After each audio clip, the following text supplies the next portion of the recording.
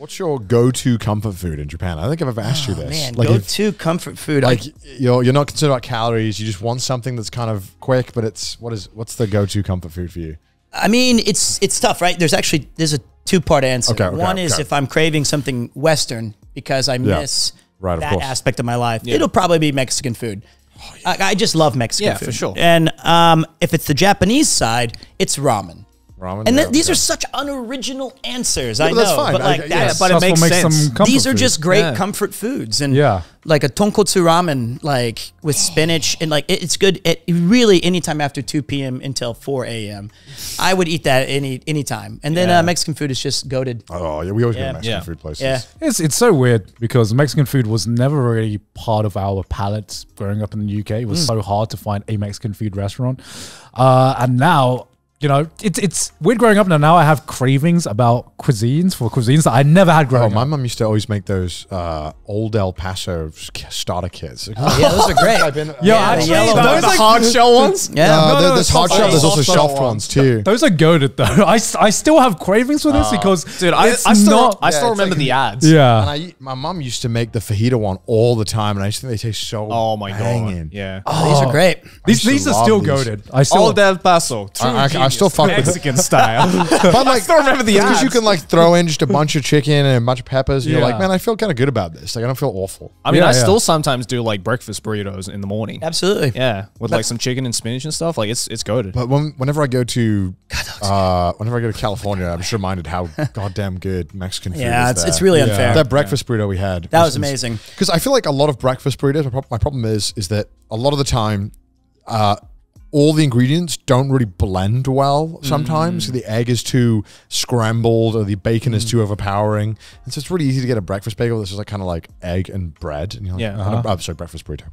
And so, but in California, man, they just go. Yeah, they figured it out. So hard. I do miss the Totino's pizzas from when I was these were like 79 cents. The little ones? The little ones? They're like this big, you know. They're like not the little you're talking about pizza rolls. Yeah, pizza rolls, also Totino's.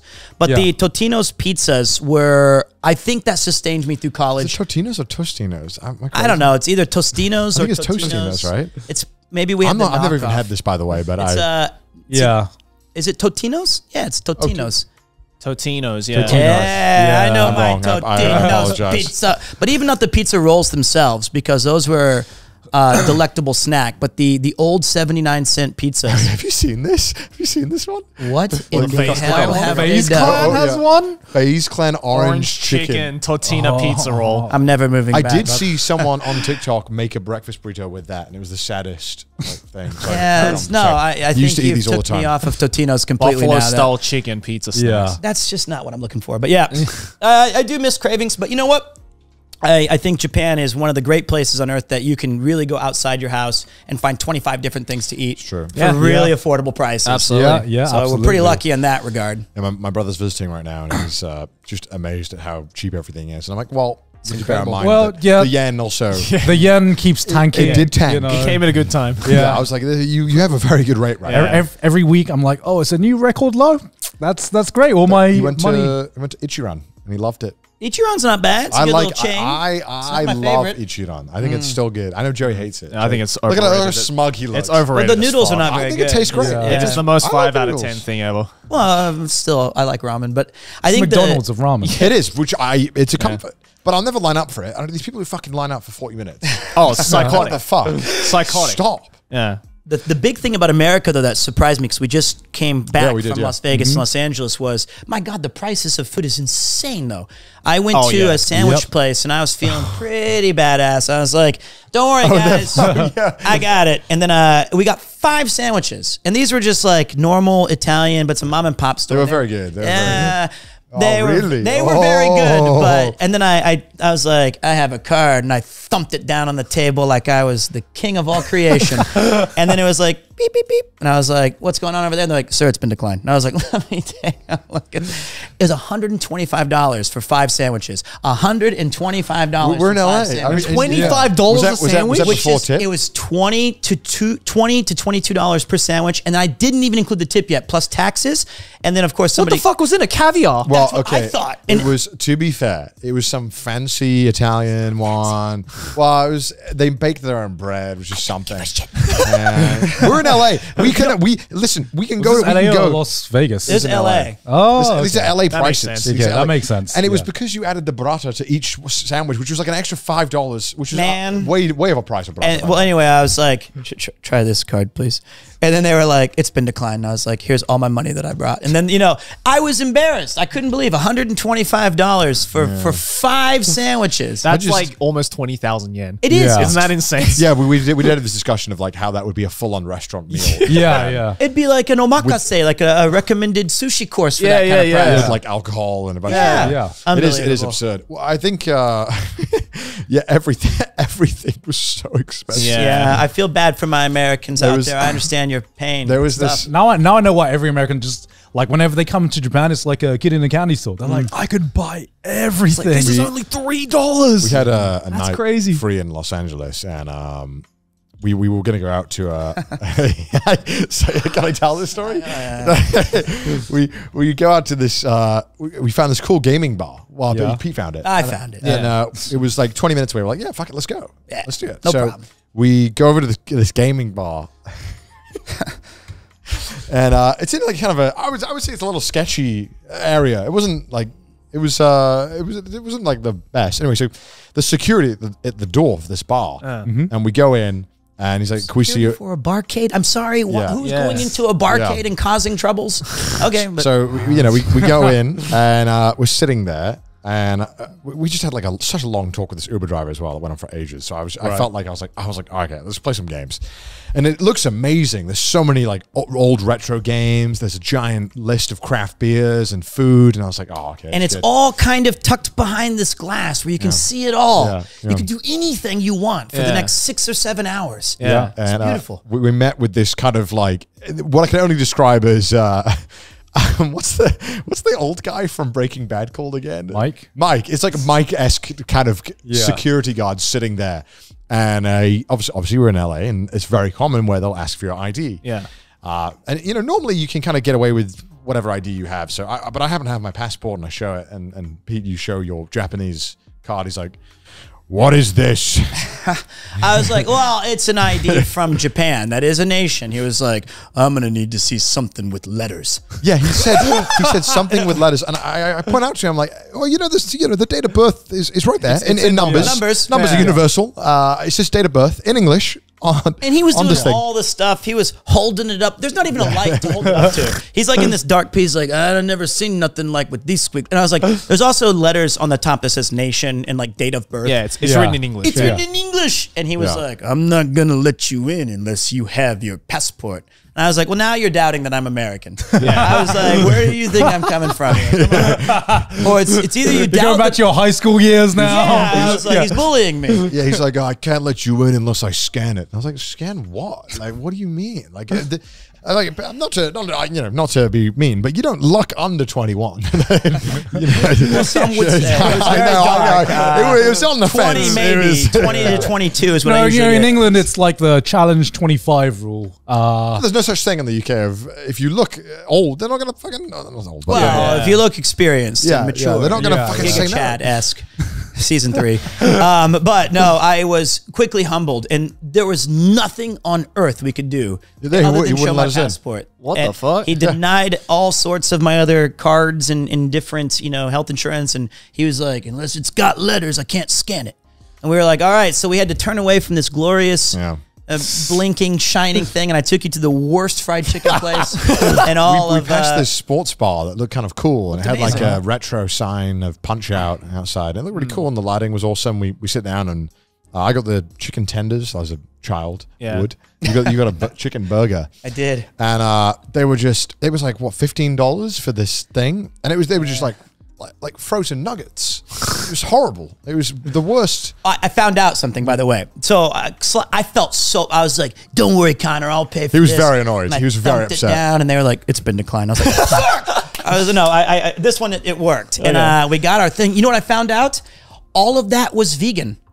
That's why it was. So it wasn't a chicken place. So blame the vegans. Well, how did you find that? Because I was so upset that I picked the worst chicken spot on the planet. You wanted the reason. You wanted. I wanted to know how could this exist with chicken this bad. That makes so much sense. It tastes a lot better now. It was like it was a chicken tender, and it came out looking like a cylinder. Yeah. And I was like, what the fuck is this? Like I a bite fish into stick. it. Yeah. And I bite into it, and it was like crumbled. I was like, what the fuck is this? And I was in full defense mode. I was like, a lot of chickens, they look like that. It's just different cuts. It's just an American chicken, we've seen that before. It was a square. And I was like, the thighs these days, And so they've roided them up. But kind of redemption arc that they were trying to give chicken. Okay, that makes me feel vegan better. chicken place. I like it a lot more now. Does it make it better? No, it was still bad food. I mean, if you go to the a fried place- pickles were good, which is Those a are thing very I good, wish that Japan would adopt, and the UK. Yeah. Pickles just deep fried. I'm like, this is great. I love it. just deep fried. This is great. Yeah, that was a horrible $100 we spent trying to go to one barcade. Yeah. Damn. $100. I mean, 2 Ubers plus the meal, and you're looking at and we didn't even do anything. So it was. Sounds like that's LA. my fault. Yeah, it sounds like LA. So Damn. How'd you find Las Vegas? I hated it. No, I'm kidding. Vegas was cool. But I think I think I said this on the previous episode. Vegas is like a 2-day thing. I think 4 days was just too long in Vegas. this is 100% the case. I feel like if you're gonna go, and the big thing is, hey, what happens in Vegas stays in Vegas. Let's gamble. I think the Friday, Saturday, finish Saturday night, go back, or Sunday morning is. Yeah. But I think anything longer than those 48 hours, you just hate the experience by the end. Yeah. But personally speaking, I love gambling, and I love the idea of risking it all. Where I'm like, all on black, and they're like, you lose. And then, or I'm playing blackjack, and I don't know the rules that well. I'm like, I'll stay. And they're like, sir, it's 8. And I'm like, I like to live Double it and give it to the next person. And then he's like, you lose. But it was so much fun for me to be a part of lose those. money? To lose money with vigor. Yeah.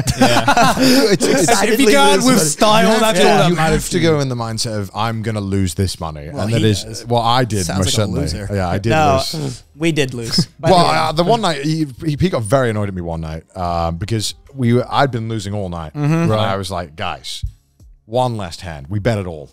and he had just won a big hand. I did. He just won a big hand. And I was like, guys, if we're going to leave, we should just put all our fucking money on the table. And if we lose, we lose. And if we win, it'll be an epic story. Of course we lose. Of course we lost immediately. Immediately. It was like, the dealer got 21. Yeah, it wasn't even fun. We didn't get to play it. We didn't even get to play it. Yeah. Because Vegas has this horrible system where the dealer gets to basically win instantly. Yeah, insta-kill. Yeah. It's shit. I mean, generally gambling in Vegas is just a terrible idea in general. But Unless you play craps. no, craps. That is a sport of kings because you control the outcome. No, you don't. You have You the don't power. know how math That's not how works. gambling works. I'm telling you, that's way more skill based Don't than ever. it is luck. Oh my God! Please do not listen to It's this. This is intuition. absolutely incorrect. This is not This is Gambling is never a good thing. You should never do it. But if you want to have fun, craps is fun. Yeah. With friends, if the you only are way you can prepared to kind of lose money. control the odds is by counting cards, which is It's that illegal. illegal? That's illegal. No, it's actually just frowned It's upon. illegal if you get caught. No, it's no. It's also not. You can't. It They can is. just ask you to leave. They can just ban you. Yeah. It's not Oh, illegal yeah. though. Yeah. They can ban you and they can make you illegal for you to enter foot into casinos. But Yeah. it's not illegal to count cards. Oh, That's like saying it's illegal to be good at playing like American football. Like Yeah. because that's essentially what you're doing. Like you're saying, hey, you are too good at this. That is illegal. Right. But they have to make it fair. No, all Yeah. jokes aside, I just like craps because it's a fun the kind most of, interactive game you can play. But that's the and problem. lose. The more interactive the game, the faster it is to lose money. Yeah. And, I feel that's a bit easier. Stockholm syndrome. Yeah, to be honest, it's a bit. But I mean, I will. It's like, I don't mind losing money because it's fun. But like the thing about craps that I do like is that you can put a pretty minimum bet down and just enjoy the atmosphere of the table and That's what not. they will say. I swear. It always starts with a minimum bet. It always starts with a minimum When bet. I go back, I'm gonna get back that 10,000 I lost. No, I'm kidding. But, I broke even on the trip because I didn't invest a lot because you set limits, obviously. And so I just kind of had fun with hanging out with friends. And so that was a good experience, but won't be going back anytime soon. That's worth more than any money in the world. More than all the real gambling was the friends we made along the way. At least we didn't lose the friends we made. One fun thing that happened is that we were doing craps one night. And this gentleman came over, and it was like he was locked in. Yeah. He was so serious. Every single turn, he would get the dice and he would line it up perfectly, and he'd put it on the exact number he wanted for both dice, and he would pinch it like this, and he would always throw it the same way. Wouldn't say a word. And wouldn't get excited about anything. And he was winning a lot. And then he was just kind of like zoned in. Next day I go to TwitchCon. I'm about to go on this show. And this producer guy comes up and he starts doing stuff. And I was like, oh, the guy from last night at the table. What? Yeah. He was that guy? And he was so jovial and happy and talking. And it was just such a different energy. And I was like, yeah, you won a lot of money last night. He's like, I was on a tear last night, man. I was in the zone. And I was like, whoa, okay, dude, okay, chill, dude. I just love to imagine the dichotomy between that guy who was like super fucking serious and Pete just going, what? Everyone, you're supposed to like bring your own energy to it. Yeah, you're right. I was doing that. Yeah, you're right. I was just, let's go. And I was definitely, it was my birthday, and I was slightly inebriated. I was possibly maybe shouting repeatedly every 2 minutes, we're printing money here. I may or may not have been shouting that. And I went on a pretty big tear though myself. And so it's very fun when it all goes well, because it's the game pays out a lot, but then it's very miserable. Sobering when you lose. Oh, it's very miserable because the odds of you getting it, because the game is designed as such that you have the highest odds of losing. Yeah. And so it just keeps happening a lot of times. And then everyone's just kind of like, oh. It's the thrill of that one time where you defy those odds. The thrill of the hunt. But I also love Japanese kind of old style gambling like Hanafuda or Chinchirorin. Like these are just fun games that even if you don't invest money, the game itself is fun to play. So I that's where I come from, I guess. I mean, I like games with stakes. Well, me too. Games. So it depends how high the stakes are, though. You know, $25. No, but I want a winner and I want a loser. Yeah, that's all that's important.